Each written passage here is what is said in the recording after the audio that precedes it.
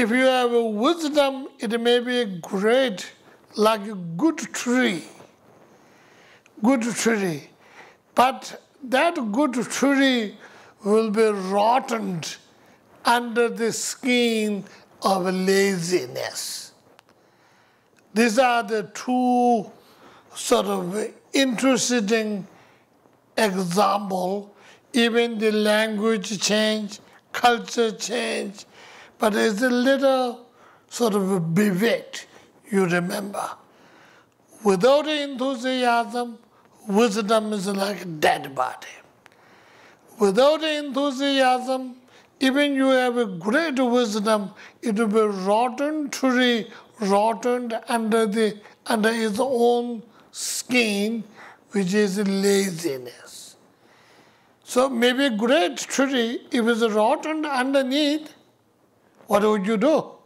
You have to get rid of it. It's no longer useful. Maybe you can use as firewood or something. Maybe. And that's about it. So that is the example. So the opposite mental thing of enthusiasm is laziness. Laziness, you have to think. The Buddhism is very interesting. They will divide and identify so that one can get very easily. And because, I would really like to look here. Because why? As I said, I'm one of the most laziest person. So one of the most laziest person talking to you is not that good. So I'm going to read it here too, honestly. So that is not only my weakness will not be tell you, but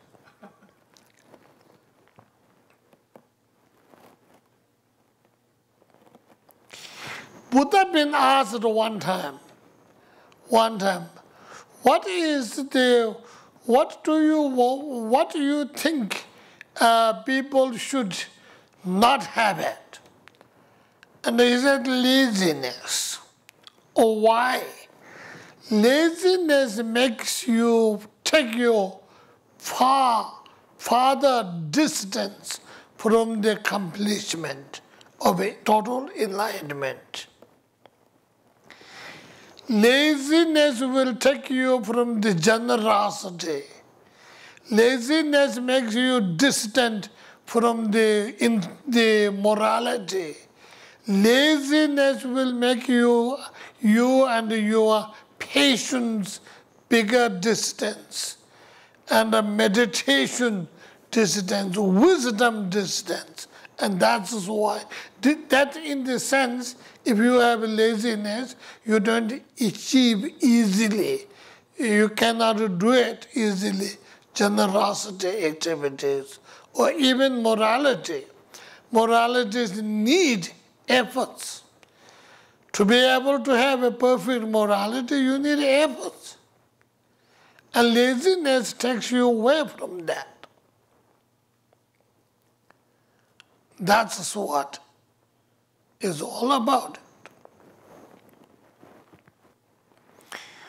And also one of the great Buddha's disciples been asked, what is laziness?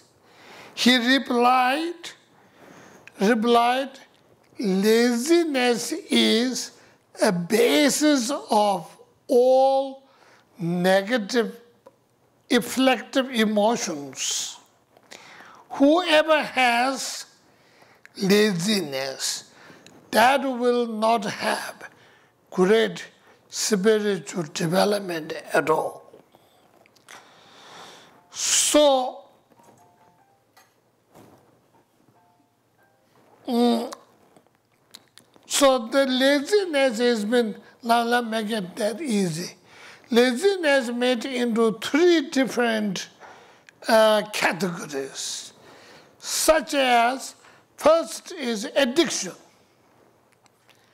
if you are addicted on anything, and that makes you very hard to take it away from that addiction and do whatever you need to do. If you are addicted to drugs, and the people will spend time for drug use and you do nothing. Similarly, you can get addicted to anything else, everything else. You get addicted to alcohol. You know that. We all know that. Drug and alcohol, yes, we all know that.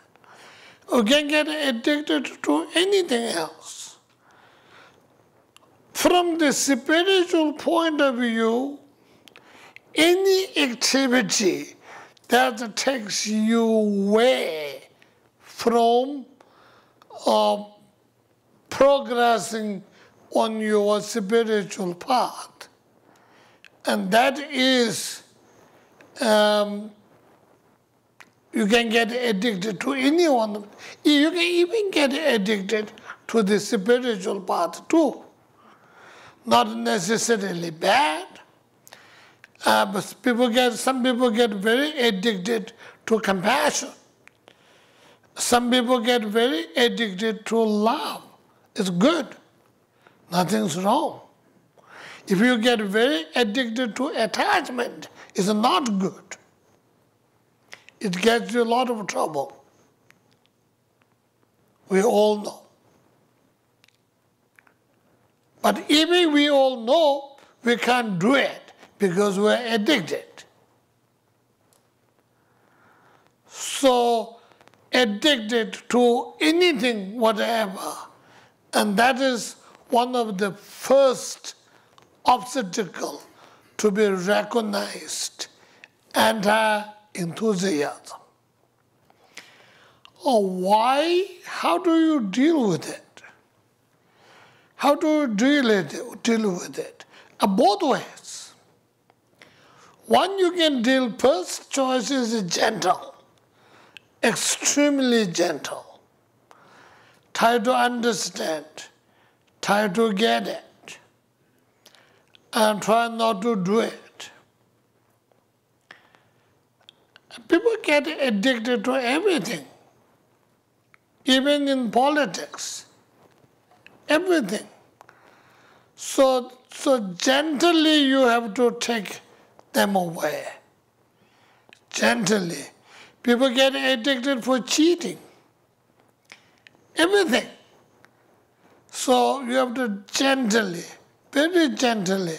First, you yourself has to be gentle on you. Kind, gentle, show your understanding, listen to yourself, think about it, how much you're willing to do, how much, sort of you have to make a bargain with yourself. So all kinds of things.